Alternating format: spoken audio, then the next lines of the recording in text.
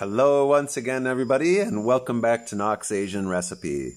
Today she's making Liang Pi, which might be called cold noodle, but she'll show you a different recipe to use it before you cut it into noodles. So the first thing she's going to do then is make a very simple dough, just flour, salt, and water. Then as Nox slowly adds the water, she mixes it together with the flour using chopsticks, which she finds easier to mix it all up well. Then she's going to continue using her hand to sort of knead it together a little bit.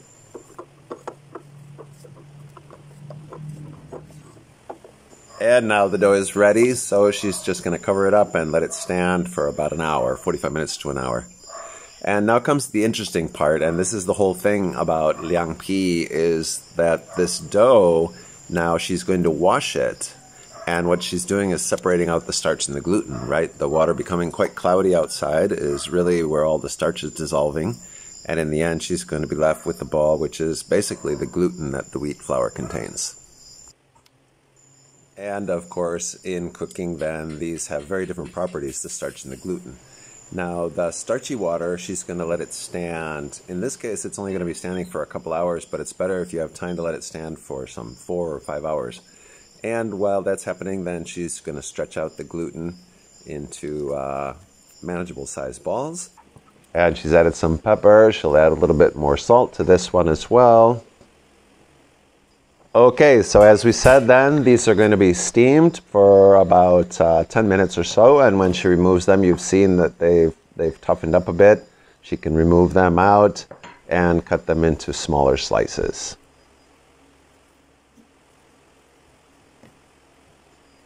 And so this product is going to be flavored. She's got a little water that she's going to start heating up with some garlic in there.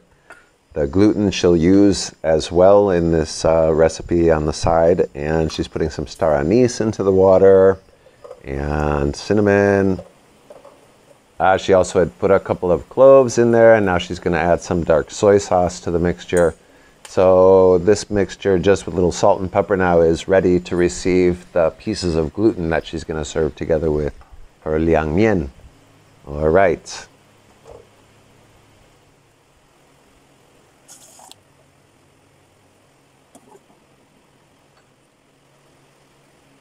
So now she's ready to put in the pieces of gluten, as we said, into all of this delicious flavor. This one really gives it a very interesting flavor. And the gluten, when you boil it, has an incredible texture. You'll see some people add a little baking soda to it sometimes, and it actually puffs up like bread. She's been heating this one gently all along, and now she's going to increase the heat and boil this all up together.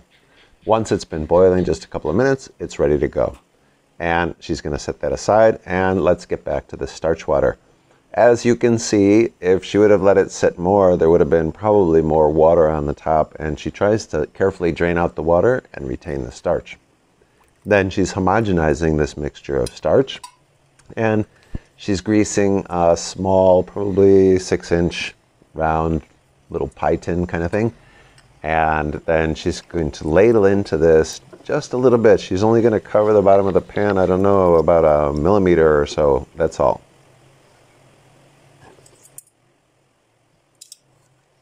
She's been boiling some water in a pot, and now that she has this one, she's going to carefully take it with her little handle that she has here and just touch it onto the surface of the boiling water. And you can see the effect is it starts to get hard as it's also becoming evenly distributed. And in the end, I don't know if you saw it, she let a little bit of the hot water come over the edge of the pan. It's on a little bit of water on top of it now too. And when it starts to puff up just a little bit, then it's ready to go. She takes it out and puts it in a pan of cold water. A little bit of the cold water on top as well. And this one, she'll be able to remove it from the pan because it's cooled down enough and thin enough, so she'll use a chopstick to kind of run it around the rim and then begin to just pull it out of the pan. And these she'll set aside on a plate. And then she's going to repeat the process again. So she's put a little bit of a dough in another pan, greased pan, and she's hardening it up here. Take a good look and see if you understand what she's doing. Once she's got it distributed and a little bit hard, she lets a little bit of the water come over the edge of the pan, hot water, then it's floating on top of hot water, and a little bit of hot water on top. And she continues to try to make it even out until it then begins to puff up.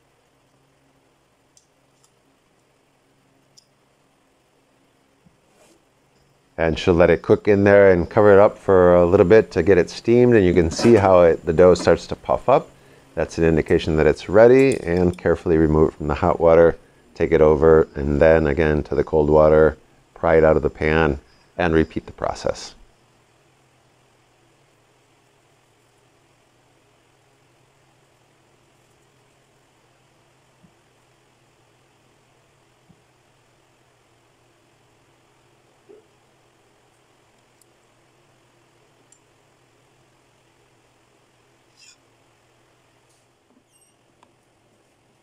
And then let's do this one more time because it's a little tricky and you want to see closely how she does it. This noodle is incredible actually. Liang Mian is served in parts of China during the summertime, and not only served at room temperature but sometimes refrigerated. I remember the first time Nok ordered this one and wasn't prepared for them to come out cool, and then after she had the first couple bites she said, wow, this is great, what an interesting way to eat this. So you've got to try this at home. It's not too difficult. You just have to have some of the right tools and techniques, and then this one is ready as well.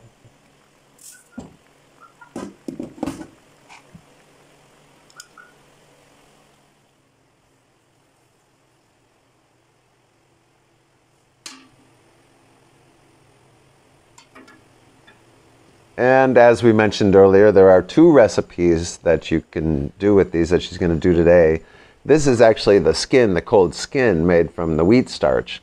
And it's just ready to wrap veggies in it. So she's got some carrots and cucumber and cabbage.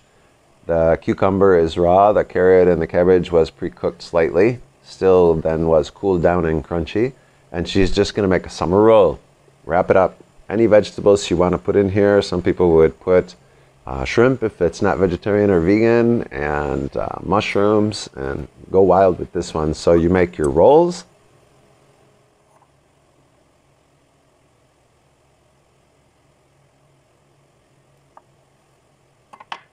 And Nok is just going to present it on the plate. One of them has been cut in half. It's better that way. The sauce gets inside and everything like that.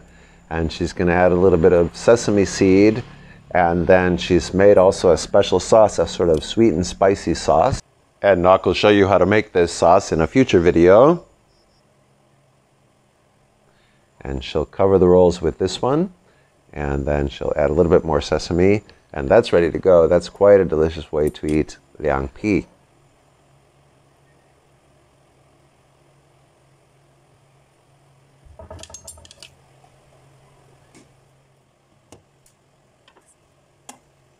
Then with the other ones, she rolls them up just for the purpose of cutting them into noodles. And this is where the Liang Mian comes in, the cold noodle dish actually. So they form sort of like a noodle. And she's going to do this to the remaining ones she has here.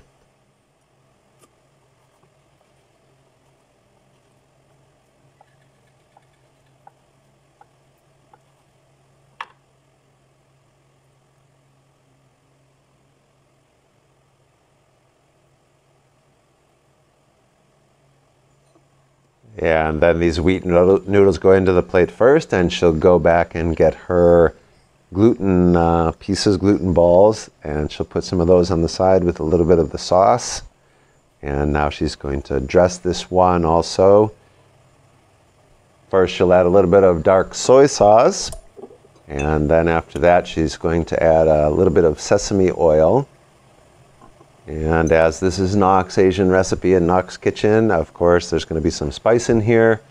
This is chili oil, and probably a little more chili oil, and then probably some dried chili is going to be necessary in here as well. There it comes. There it is, the dried chili. Yeah, some parts of China they'll eat this spicy, some they won't. And the last step will be to add a little bit of vinegar. She would prefer if she had dark vinegar, but today she's using apple cider vinegar. And now she's going to dress this with some carrot sticks, some of the cucumber sticks that she had before, and a little bit of cabbage. This is so nice, so refreshing, so delicious. You won't believe the texture, the combination of the texture once you've separated out the wheat noodles and the gluten. And dig in, this is a perfect meal. Bon appetit. We hope you enjoy the video. So thanks a lot for watching. Enjoy this great food. Bye for now, and we'll see you again soon.